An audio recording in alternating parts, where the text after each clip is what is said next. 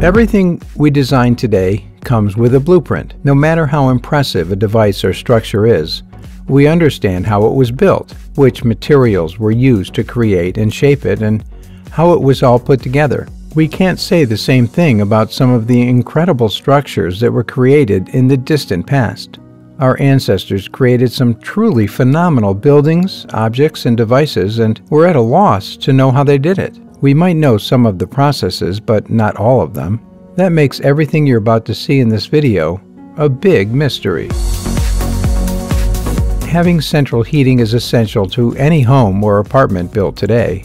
Without it, we'd all freeze in the winter. Most of us tend to think that central heating is a comparatively modern invention, but it isn't. The first ever central heating system was introduced by the ancient Romans 2,000 years ago, and they called their creation the hypocaust. Only the wealthiest people alive at the time could afford a hypocaust system, but according to the writings of the philosopher Seneca, those who could pay for it enjoyed a soft and regular heat spread throughout their homes by a system of tubes. While home use was a luxury, hypocausts were a common feature at public bathhouses. The system involved creating spaces below the floors and between walls, and elevating floors above the foundation level using brick pillars. A fireplace would be placed into a corner of the building, and the heat from the fire circulated below the floor. Given that there are still parts of the world where central heating isn't available today, it's almost miraculous that the Romans were so far ahead of the time with this invention. If you think that the steam engine was invented around the same time as the first train, you're in for a shock. It's actually an ancient piece of technology created by Alexandrinus, a genius who is better known to history as Hero of Alexandria. He may not have fully understood the potential of the device he created when he came up with it, but he built a working steam engine almost 2,000 years ago. Greek inventor Ctesibos spent the majority of his career working on compressed air technologies, and Hero built on his work to create the aeolipile, which is also known as the Heron engine. In essence, the engine is a sphere that spins on its axis as water is boiled either within or beneath it, emitting steam through nozzles as it spins and thereby generating thrust. Hero viewed it as a little more than a curiosity, as he couldn't think of a useful application for it, but Taqi al-Din picked up on his work 1,500 years later and was credited with inventing the steam engine. In reality, all he'd done was slightly amend a much older design, one that ought to have been inconceivable to the people of the time. In Saudi Arabia's Taima Oasis, you'll find the Al Nasla rock formation, a striking-looking megalith that appears to have been split perfectly in two, using some form of cutting technology, and then mounted on a rocky pedestal. The official explanation for its unusual appearance is that it's a freak occurrence that happened naturally, but not everybody is so sure. There's an engraving of what may be a horse or a camel on one side of the rock, one which was made around 4,000 years ago. So it's clear that our ancestors did at least a little sculpting work on the rock at that time, and may have been responsible for slicing it in half with such laser-like precision. Obviously, they didn't have lasers at their disposal, so the big question is, how could they have gone about it? The answer, unfortunately, is that we have no idea. Perhaps that's why scientists would prefer us to believe that it split in half due to weathering, and hope that we don't ask any further questions about it. The entire site of Baalbek in Lebanon is both an archaeological wonder and an archaeological mystery, but it's the megalithic cut stones in the quarry that have provided us with the biggest mystery of all. One of them, the Southern Rock, weighs approximately 900 tons. There's no clear indication of what the rocks were needed for, why they were cut at such a size, and how anyone living in ancient times could possibly have dreamed of moving them anywhere after they were cut.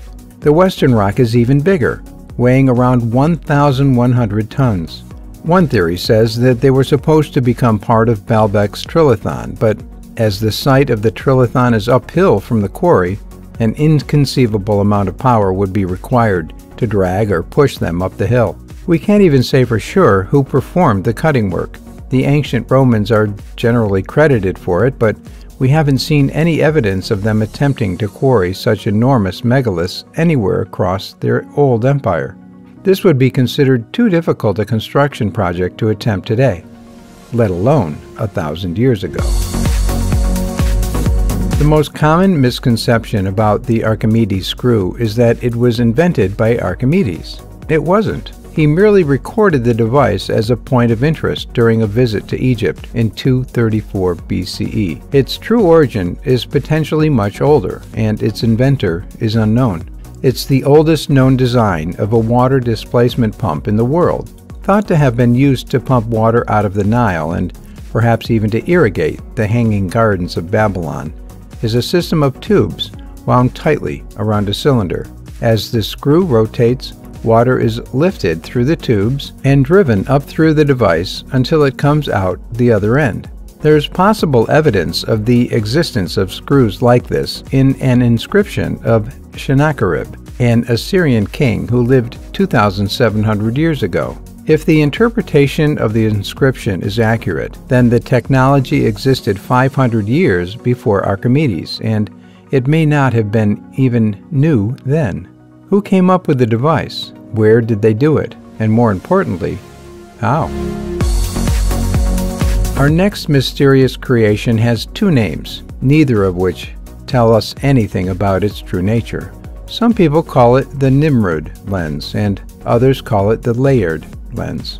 Depending on who you believe, it may be part of an ancient telescope and would predate the official invention of the telescope in the Netherlands in 1608 by several thousand years. The object was discovered in 1850 in an ancient Assyrian palace in land that now belongs to Iraq. The lens works as a magnifying glass with a factor of 3, precisely the same level of magnification that the first telescope allowed for.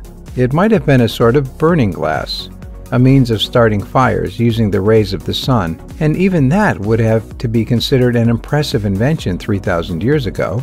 As has been noted by several historians, though, the Assyrians had a knowledge of astronomy that appears to have been well ahead of their time. Might it have been because they were using Nimrud lenses to study the stars and planets?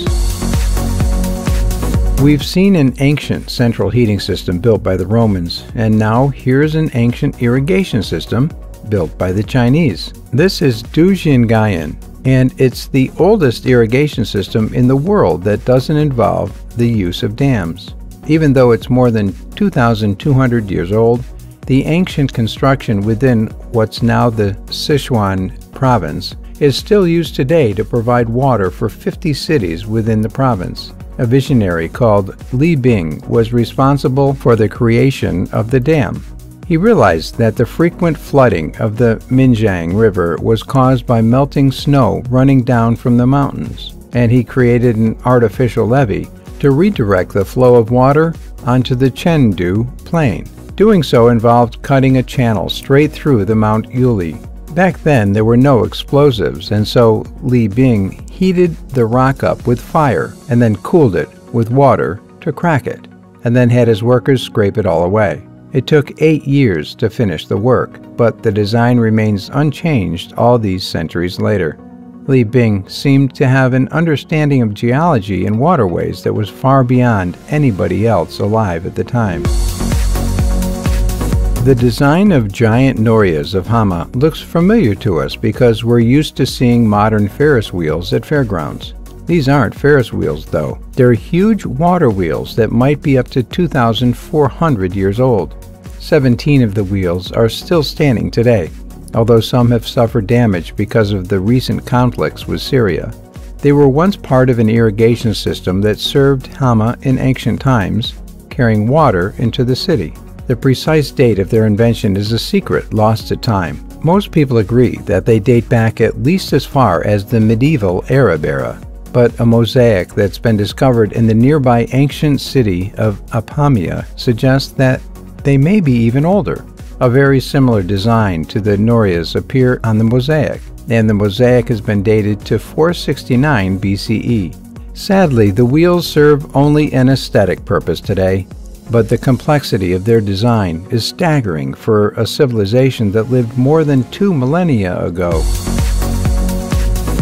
If you can look at the images of the Sehute monolith in Peru and ascertain the meaning behind the more than 200 unique designs that have been carved onto its surface, you'll be solving a mystery that's been puzzling experts for centuries. The monolith is in Abancay, the site that was densely populated by the Inca between the 15th and 16th centuries. It's by far the most interesting artifact at the site, and it's covered with intricately carved cats, frogs, reptiles, shellfish, canals, and tunnels. There are even terraces and what appear to be temples or houses. Because of this, some people believe that it may have been a topographic model of the area it stood in, onto which the Inca poured water to observe how it flowed down the tunnels and channels. Based on their findings, they may then have carved similar channels and canals into the land around them for irrigation. That's a great theory, but there's a lack of evidence of any such work on the surrounding land to support it. What else could it be? Was there a secretive water cult operating there? Or are we all just failing to interpret these ancient symbols correctly? Back in the days before the invention of the telephone, sending important information quickly over a long distance was difficult. Smoke signals or torch lights could be used to convey very simple messages, but they could only communicate brief ideas, not long pieces of information. Greek writer and inventor Aeneas wasn't satisfied with that situation, so in 350 BCE, he decided to come up with a better way of communicating. His solution was the hydraulic telegraph, a sort of message-in-a-bottle system with more nuance. Aeneas created vessels that could be filled with water and rods, and in the rods, a series of pre-agreed coded messages could be stored. The messages on the rods were identical in all of the vessels. When two parties that were separated by distance would communicate, they would signal each other with torchlight, and then simultaneously pull out the plugs of the vessels and allow the water to drain out. When the correct message had been revealed by the water flowing out, a second torchlight message would be sent to confirm that the plug should be reinserted, and the message should now be read. It would be considered primitive now, but it was a huge leap forward for the Greek military of the time. When you were a child, you may have played with a basic version of a telephone consisting of two cups connected by a long piece of string. If you did, you probably didn't know that you were imitating a piece of technology developed by the Chimmu Empire around 1200 years ago. Only one example of the ancient telephone has ever been discovered, and it was found in Peru during the 1930s. It's now safely behind glass in the Smithsonian National Museum in Maryland, USA. The two cups are connected by a long cord made from twine and gourd, covering a distance of 75 feet.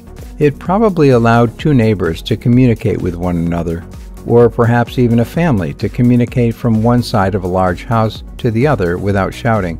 As only one such device has ever been found, we're unable to say whether such devices were a common feature of Chimmu homes, but they're a remarkable invention for a civilization that, as far as we know, didn't even have a written language.